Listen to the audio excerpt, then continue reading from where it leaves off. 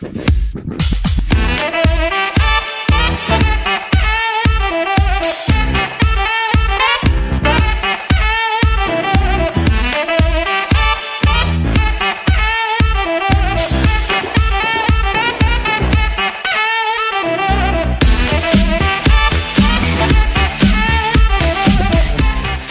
up YouTube? My name's Quickie, welcome back to the channel. I'm laying stuff out. It's easier just to draw on the damn thing so you can get it straight in your head as to what you're going to do. I've marked out this plate. I don't know, can you see this? I like blued it up and scribed it and stuff just to get an idea. It is only rough, can you see that? I don't know. But I think we're in, I think this is going to work. So, I need to change Brian about because he's still got that angle plate on him at the minute.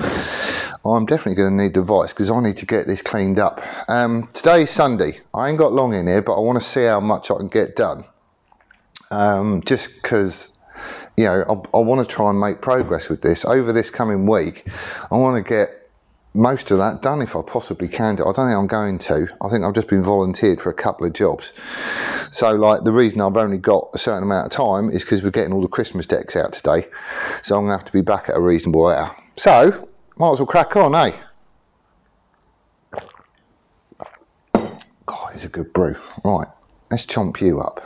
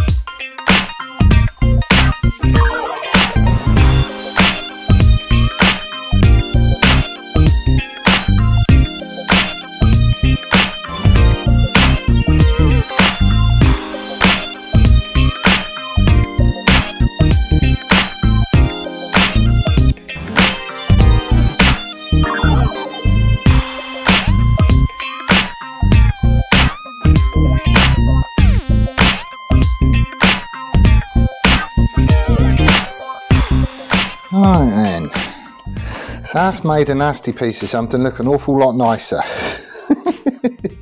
Doesn't actually take much, does it?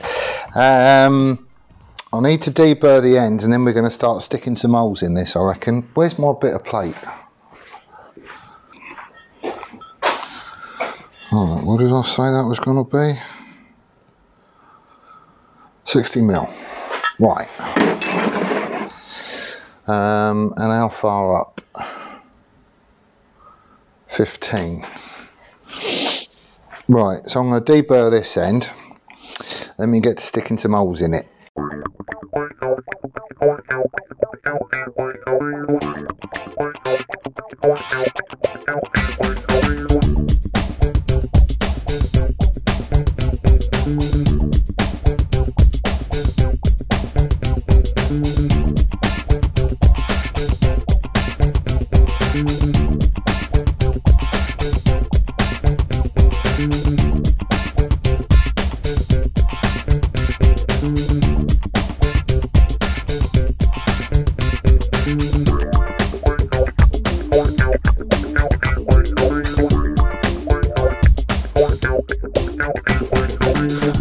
Right, so that's my holes drilled, which is all good. Looks all right actually. So now what I want to do is flip it 90 degrees, find a centre, and we're going to mill out space for this. How wide is this? Ish. 6mm. Right. 6mm. Have I got a 6mm cutter? Yes, I do. Awesome.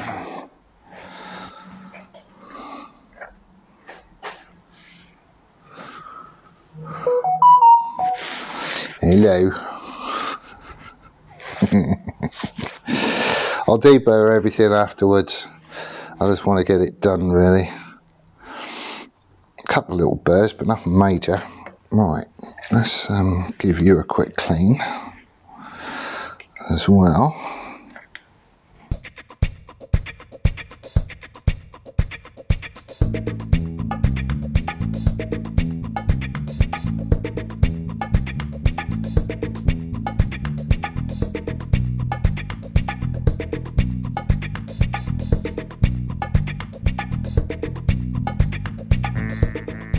Right, I'm not sure if this is a thing or not, but I started milling this slot out, which is obviously going to clamp onto the plate. The only trouble is, obviously I'm going to be chomping my way through this, and we're going to get to a certain point where there's going to be bugger all holding it this end, so I'm only supporting the piece of work from that end, because the slot will go all the way through, and I don't want any of this getting loose and floppy and flappy and everything else, because that's the way that accidents happen. So I'm not sure if it's a thing, but I'm doing it anyway. All I'm going to do is I've left myself 3mm on this end anyway, so I'm going to drill a 6mm hole 3mm in, so I've got some wall thickness here, and I'm going to do another one at that end just so I've got clearance, because that way I can just mill up into that position without, you know, binding up on the end or losing any support from this end. Does that make sense? It does in my head. Like I say, I'm not sure if it's a thing or the right way of doing it, but I'm doing it anyway, so there.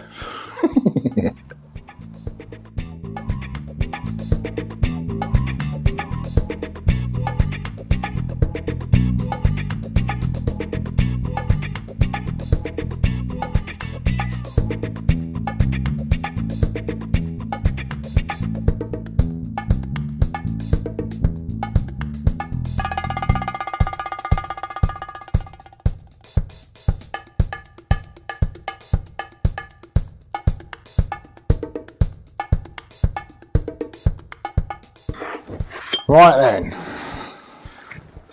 well that's looking all right for an old bit of scrap alley.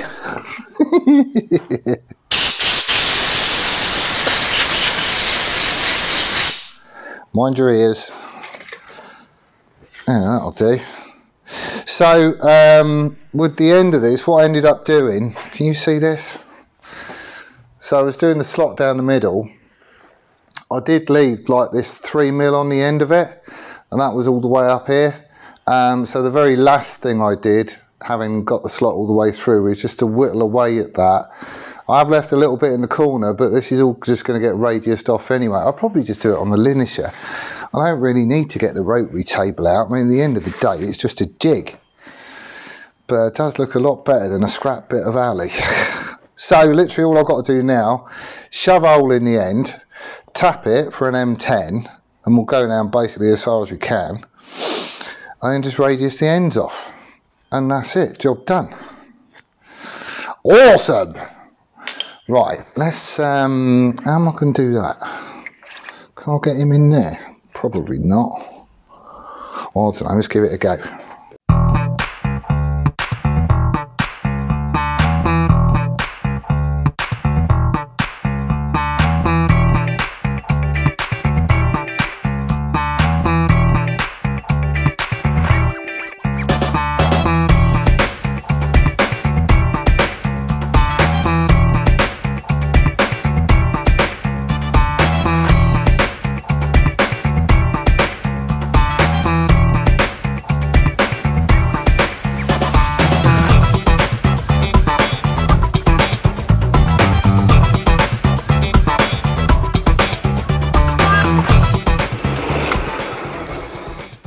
Right, so that's tap-in drill, 8.5, which is what's needed for an M10.